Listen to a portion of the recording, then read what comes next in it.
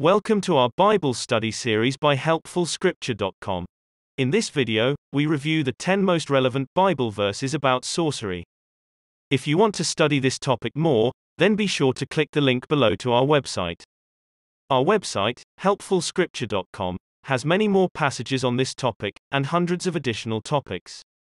Also, if you want to share the Bible with others, then click the like button and share this video with your friends.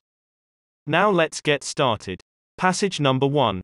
The first verse on the subject of sorcery is Deuteronomy chapter 18, verses 9 through 14. It says, "When you have come into the land which Yahweh your God gives you, you shall not learn to imitate the abominations of those nations. There shall not be found with you anyone who makes his son or his daughter to pass through the fire, one who uses divination, one who tells fortunes, or an enchanter, or a sorcerer, or a charmer, or someone who consults with a familiar spirit, or a wizard, or a necromancer. For whoever does these things is an abomination to Yahweh. Because of these abominations, Yahweh your God drives them out from before you. You shall be blameless with Yahweh your God. For these nations that you shall dispossess listen to those who practice sorcery and to diviners, but as for you, Yahweh your God has not allowed you so to do." Passage number 2. The second verse in our study of sorcery is found in Galatians chapter 5, verses 19 through 21. It says, "Now the deeds of the flesh are obvious, which are adultery, sexual immorality, uncleanness, lustfulness, idolatry, sorcery, hatred, strife, jealousies, outbursts of anger, rivalries, divisions, heresies, envy, murders, drunkenness, orgies, and things like these, of which I forewarn you, even as I also forewarned you, that those who practice such things will not inherit God's kingdom." Passage number 3. For our third verse, we turn in our Bible to Isaiah chapter 47, verses 9 through 15. It reads, "But these two things will come to you in a moment in one day, the loss of children and widowhood. They will come on you in their full measure, in the multitude of your sorceries, and the great abundance of your enchantments. For you have trusted in your wickedness. You have said, 'No one sees me.' Your wisdom and your knowledge has perverted you. You have said in your heart, 'I am, and there is no one else besides me.' Therefore disaster will come on you. You won't know when it dawns. Mischief will fall on you. You won't be able to put it away. Desolation will come on you suddenly, which you don't understand. Stand now with your enchantments and with the multitude of your sorceries, in which you have labored from your youth, as if you might profit, as if you might prevail. You are wearied in the multitude of your counsels. Now let the astrologers, the stargazers, and the monthly prognosticators stand up and save you from the things that will happen to you. Behold, they are like stubble. The fire will burn them. They won't deliver themselves from the power of the flame. It won't be a coal to warm at or a fire to sit by. The things that you labored in will be like this. Those who have trafficked with you from your youth will each wander in his own way. There will be no one to save you." Passage number 4. This is from Exodus chapter 7, verses 10 through 12. The scripture says, "Moses and Aaron went into Pharaoh, and they did so, as Yahweh had commanded. Aaron cast down his rod before Pharaoh and before his servants, and it became a serpent. Then Pharaoh also called for the wise men and the sorcerers. They also, the magicians of Egypt, did the same thing with their enchantments. For they each cast down their rods, and they became serpents, but Aaron's rod swallowed up their rods." Passage number 5. The fifth verse is from Acts chapter 8, verses 9 through 24. The Bible says, "But there was a certain man, Simon by name, who used to practice sorcery in the city and amazed the people of Samaria, making himself out to be some great one, to whom they all listened, from the least to the greatest, saying, 'This man is that great power of God.' They listened to him because for a long time he had amazed them with his sorceries. But when they believed Philip preaching good news concerning God's kingdom and the name of Jesus Christ, they were baptized, both men and women. Simon himself also believed. Being baptized, he continued with Philip.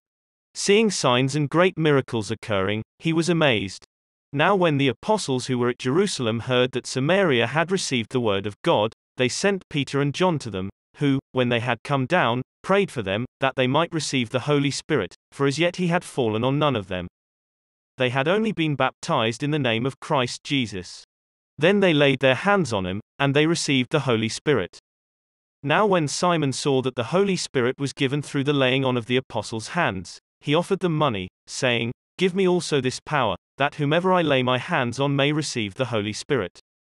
But Peter said to him, "May your silver perish with you, because you thought you could obtain the gift of God with money. You have neither part nor lot in this matter, for your heart isn't right before God. Repent therefore of this, your wickedness, and ask God if perhaps the thought of your heart may be forgiven you. For I see that you are in the poison of bitterness and in the bondage of iniquity." Simon answered, "Pray for me to the Lord, that none of the things which you have spoken happen to me." Congratulations. You've made it halfway through our study. So let's pause here for a moment. I want to remind you again that if you want to study this topic more, then be sure to visit the link in the description below. The link will take you to our website, helpfulscripture.com, where you can study more Bible verses on the subject of sorcery, and hundreds of other topics.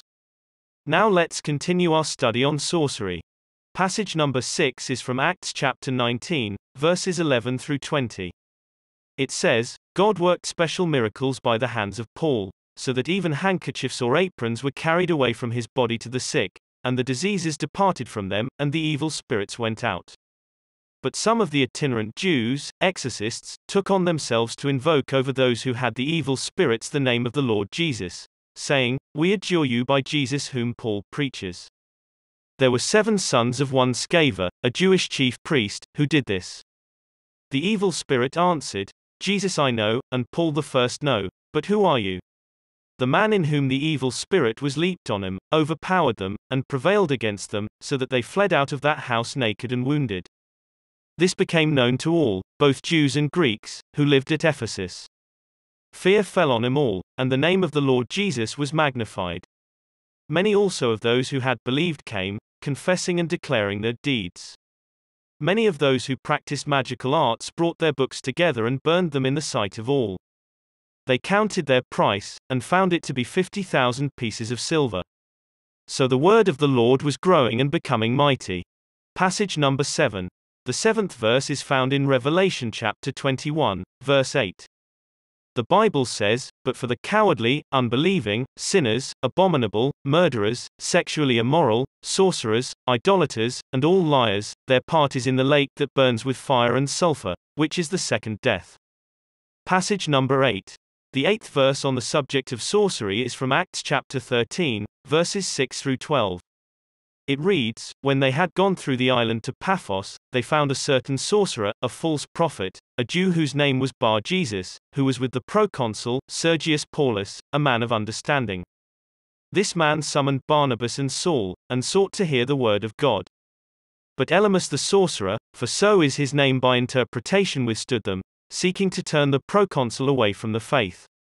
But Saul, who is also called Paul, filled with the Holy Spirit, fastened his eyes on him and said, 'You son of the devil, full of all deceit and all cunning, you enemy of all righteousness, will you not cease to pervert the right ways of the Lord? Now, behold, the hand of the Lord is on you, and you will be blind, not seeing the sun for a season.'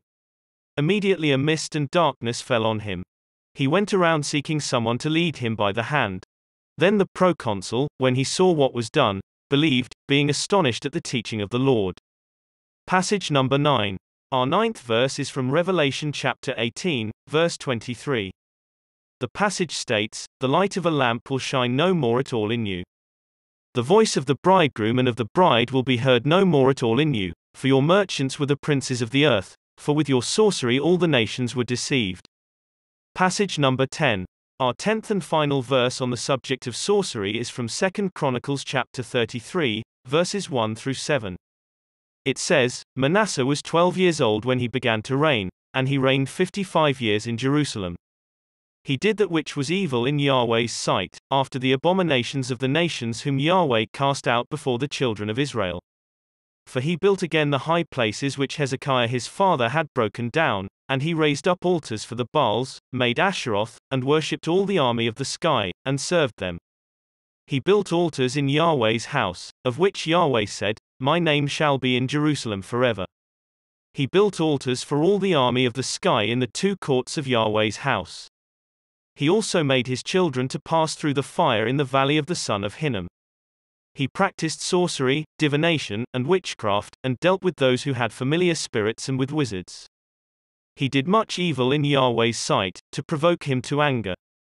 He set the engraved image of the idol, which he had made, in God's house, of which God said to David and to Solomon his son, "In this house, and in Jerusalem, which I have chosen out of all the tribes of Israel, I will put my name forever." This concludes our Bible study on the topic of sorcery. If you want to study this topic more, then click the link below to visit our website, where we have many more Bible verses related to sorcery, and hundreds of other Bible subjects. Also, remember to like the video and share it with your friends on social media, to help spread the gospel. Thanks again for listening and God bless.